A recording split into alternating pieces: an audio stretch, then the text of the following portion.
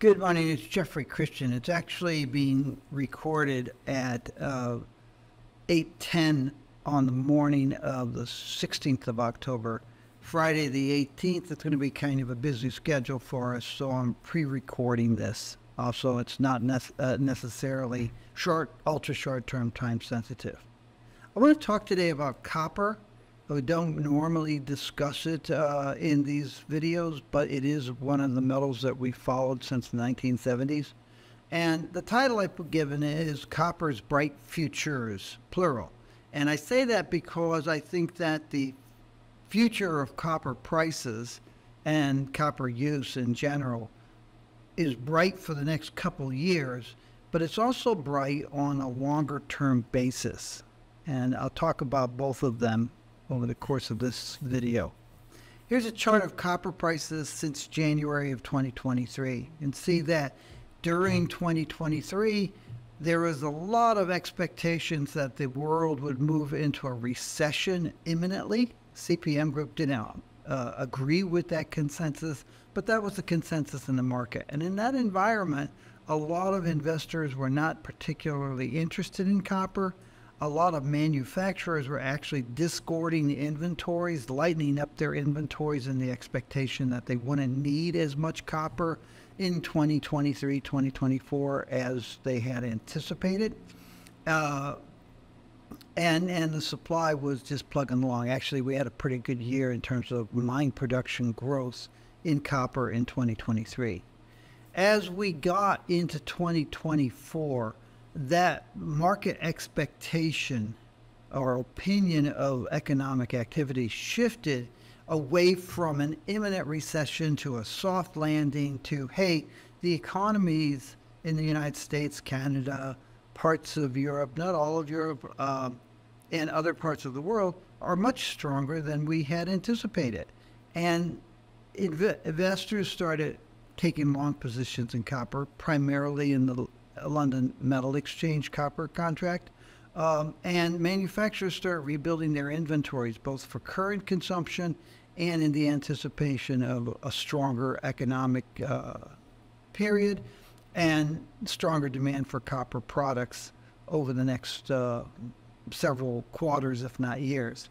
And in that environment, the copper price, these are LME prices, the copper price, which started the year around $8,600 per metric ton, rose sharply to around $11,000 per metric ton, close to a record price perhaps, but not quite as high as it was 15 years ago. Came down, but it stayed above that earlier range that we saw in the second half of 2023. And now it's starting to rise again. All of the charts that I'm showing you today on copper are from our base metals advisory, and the most recent issue was at the end of September 2024. We've updated the prices here through the 16th of October this morning. So we've seen copper prices starting to rise. And that's interesting because the market has actually been well supplied over the last month or so as the copper price has been rising. There's a potential that the price could come off over the next couple of months, to be honest, and we could see the price go down below $9,000 per metric ton again, as it was in August and the beginning of September. So we're not necessarily expecting prices to rise imminently, but we are expecting stronger prices in 2025 and 2026. Much higher prices, probably exceeding $11,000 per metric ton. So longer term, the next couple of years, we're looking for higher prices. And then on an even longer term, we are expecting even stronger prices. There are two sets of opinions behind recent prices and our price expectation. And I say two sets of opinions as opposed to two sets of realities, because it's really the market opinions that drive short-term prices. The first one, which I just discussed, was the idea that current economic activity had, and thus copper demand, has been much stronger than had been expected.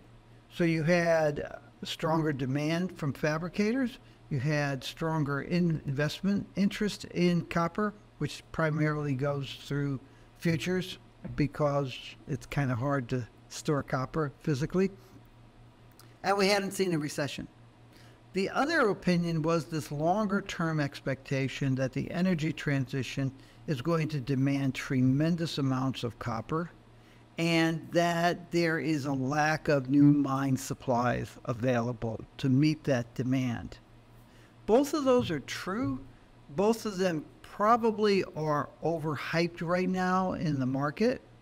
Our expectation is the energy transition and the electrification of things and the world, around the world, will continue and will require more copper. We do think that there is potential new supplies of copper to be mined. It's just that the mining industry hasn't necessarily activated that and moved in that direction. There are a lot of headwinds, including government regulations, resource nationalism, a lack of capital for exploration expenditures, probably misexploration, a lot of desktop exploration work as opposed to field research looking for new deposits. So we do think that the longer term outlook for copper demand and prices is good and strong and probably will lead to higher prices, but perhaps not as fast and as far as some people say it would be true. Now, in this environment, there have been pockets of strength and pockets of weakness, and that's not unusual. Let's look at Chinese demand. And here are two industry sectors that use a lot of copper. On the right-hand side, on the left-hand side, is the Chinese power grid investments. And you can see that it was very strong in the period 2013, 2016. And then the amount of money that the Chinese government and utilities were putting into grid expansion was very low from 2017 really through 2023. This year there has been a 23-24% increase in the amount of money going into grid expansion. That's good for steel, aluminum, and copper. So pockets of strength, and then on the right-hand side, pockets of plateauing demand. Now this chart's a little bit misleading because the bar for 2024 is only through August. So you see 150 million air conditioning units being built in the first 8 months.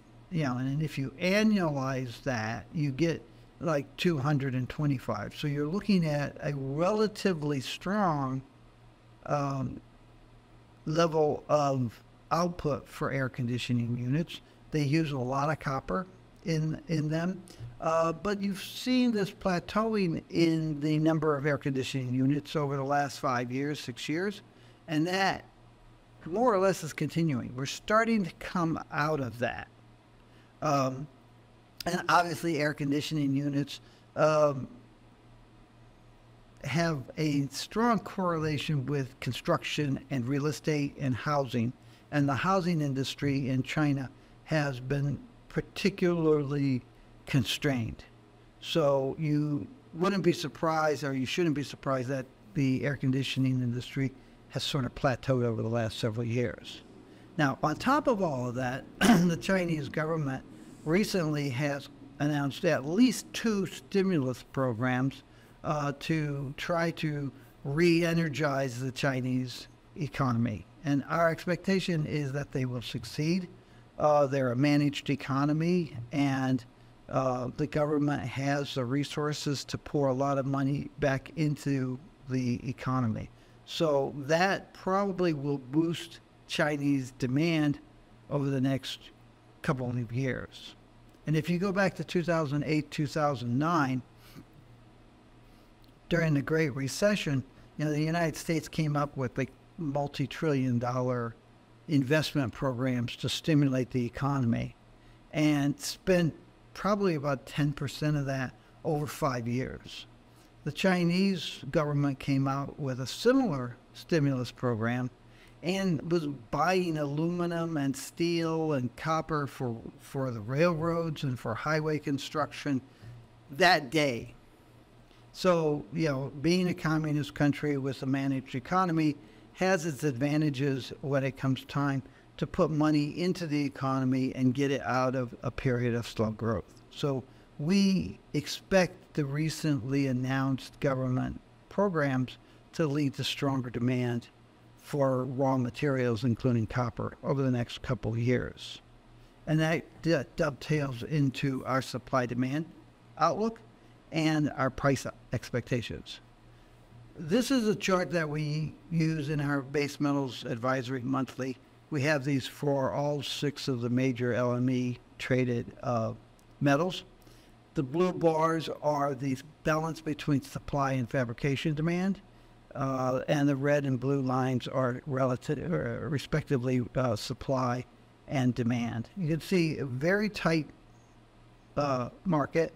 We have been running in deficits for several years, from around 2018 into 2021. 2023 saw a small surplus. We have a much larger surplus this year, which is interesting because A, it probably kept the price down somewhat, and B, it may contribute to what I mentioned at the very beginning, which is the possibility that you could see copper prices back off in the next couple of months before rising much more strongly in 2025. If you look at this, the big bar is 2024 surplus. 2025, 2026, we're projecting deficits, and by 2026, pretty large deficit. So that's the basis for our expectations of higher prices. We are seeing slower growth in demand, but we're also seeing even slower growth in supply. And that's where the surpluses turn into deficits. The big risk to these projections is a recession, and that is a possibility. It still is a probability in our main scenario, but the question is, how severe will it be, and how fast will various governments and industries respond to it? So our expectation right now is this, but there is that recession risk to pay attention to.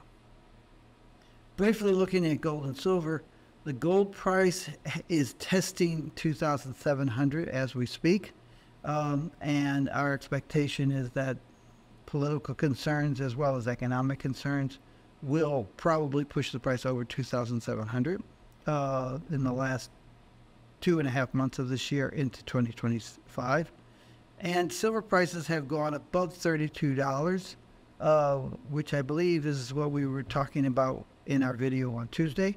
They have broken above $32, and they're looking to see if they can move higher. That's all I have for now. You can go to our website. You can buy our yearbooks. You can subscribe to the Base Metals Advisory or the monthly Precious Metals Advisory. There are other reports that you can read about. There are a lot of free reads and videos. And you can send us an email at info@cpmgroup.com if you want to talk about how we can help you manage your exposure to precious metals, base metals, and other commodities in general, as an investor, as a producer, as a processor, as an industrial user of these metals. We work for all of those groups. Most of our work seems to be with investors. That's all I have. Take care of yourself. Take care of others. Have a good weekend. We'll talk to you next week.